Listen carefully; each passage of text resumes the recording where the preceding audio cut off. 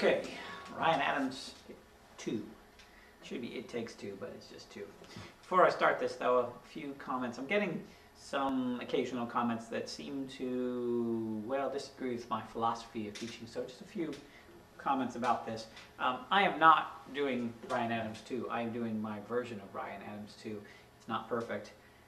The rhythm's different, the chords may not capture everything. It's my version. He has a whole band behind him, but even if he doesn't, like when John Lennon does his own, it's still not perfect. I'm not shooting for perfect. If you think that it should be perfect, then you want to do someone else's lesson.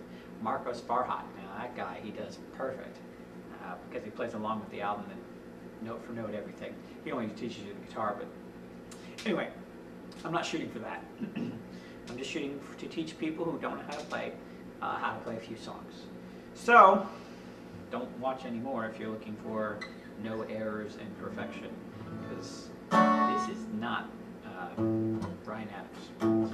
It's just a feeble attempt. So, if you're okay with that, this song, 2, doesn't have a lot of chords. The only thing that makes it tricky is the rhythm playing. So the chords are, I'm on capo on the 2. I think that's where he does it. There are a lot of cover versions on YouTube, and one person had the capo on, and I really liked it better that way. Does Ryan Adams do it that way? I don't know. I couldn't see on the David Letterman show what he's doing. So what we've got is a G chord and a C chord. And you just learned the verses and much of the song. Here's the G and the C. And then in the chorus, it's going to introduce the good old E minor. Of course, this is really F sharp minor, capoed up, but the E minor shape. And then he's going to do the C, and the G, and the D. So we got the G, and the C, and now we've got the E, and the D, E minor, and the D. And then in the It Takes Two, it's just the E minor, C, G. That's all there is to the chords, nothing to the chords. It's the rhythm that's interesting. The rhythm makes this song, besides, of course, the words and the singing, and everything else, the steel guitar, that make this great song. So let's talk about the rhythm. Usually when we do these songs, you know, you got to count. This is in 4, so it's 1, 2, 3, 4, 1, 2, 3, 4. Except it's not like that. It's tricky. So also sometimes you do 1 and 2 and 3 and 4 and. And you're going to have to in this song. 1 and 2 and 3 and 4 and 1 and 2 and 3 and 4 and. You have to do the ands because he's going to the C in a strange place. Usually somebody would go to the C after 4. 1, 2, 3, 4, 1, 2, 3, 4. Or they might go on the 3. 1, 2, 3, 4.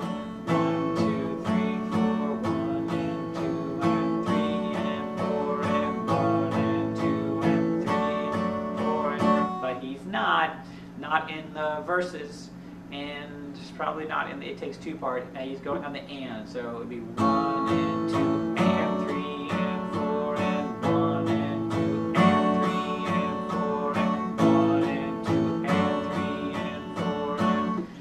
So that's the first thing you got to get down to play this song, is making that change to the C early. It's always the C. It's always the G of the C that comes early like that. And then there's a next level of difficulty, because you really should, if you want to do this with counting, which I have to say I'm not sure I'm all that for, because this is so quick. Counting it's just so fast, I never can learn it this way. So there's a lot of music out there, and they try to show you this kind of detail in the guitar strum, but I can't play it except listening to it. So I would try listening to it, but I have thought about it hard and tried to figure out for you all what it is I'm doing. So the beginning part goes early.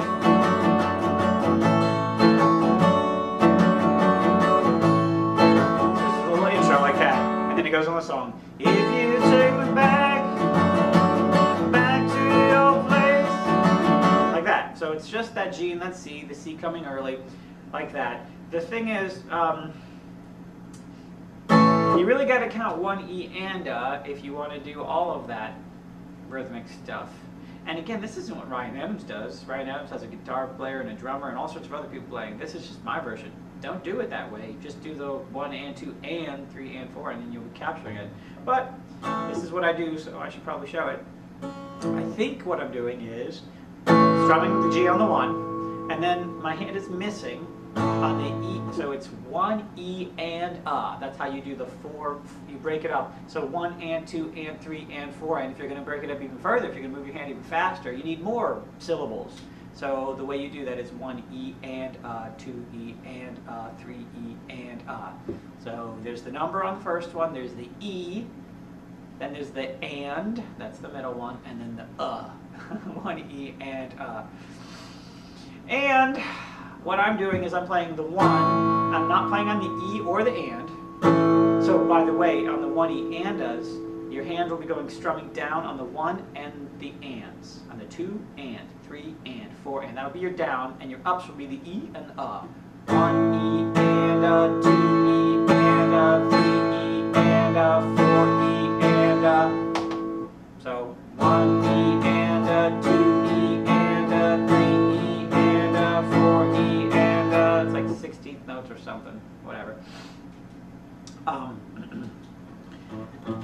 So you got that going on. What I'm doing is I'm going 1 E and, so I'm skipping, my hand is just swinging. I always do this, keeps the timing as good as it can get for me. And I don't strum again until the So it's 1 E and 2. And then on the and, you're switching to that C. So remember on the, you're going to the C early, but there's an E there too. So it's 1 E and 2 E and like that. And I'm pretty sure I don't strum on that next one either. So it's, that's right. So on the 2 and, when I put on that C, I don't play for a while again. So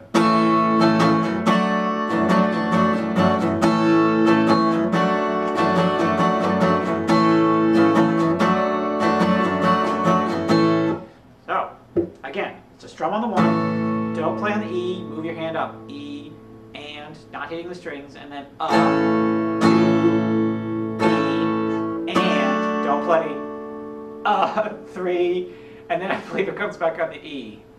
So, I know it keeps starting again on the ups, so it's, so I'm skipping a down and an up, and then I'm starting again, hitting the strings on the ups both times. I believe that second time, so it's, I'm playing on the 1, E, and then an 2, E, and, don't play on the don't play on the 3, play on the E, and then I think I play the rest of the time. This gives it that sense. Again, the point of this kind of stuff is to give emphasis to these things. So you want to emphasize that 2 and, because he's made this change there. So what we do is emphasize. Don't strum anymore, because then you lose the emphasis.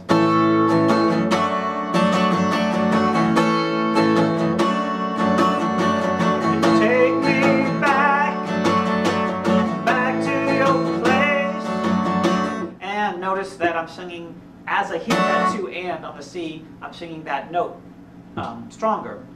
Take me back to their place. That's where he hits those notes. I gotta say though, after that beginning where he does that, gives you that sense of that 2 and nice and firm, he starts to mess with it after that. From then on, the lyrics don't necessarily hit there. The note doesn't hit there. He moves it around. I'm not good enough really to have the flexibility he does of where he puts the emphasis. If I'm going to be strumming an emphasis, I'm probably going to be singing emphasis with it too. I noticed on the Deborah Letterman show that he doesn't actually play the guitar in this. He just sings. Maybe that's easier. I don't know. I suspect he's just a lot better.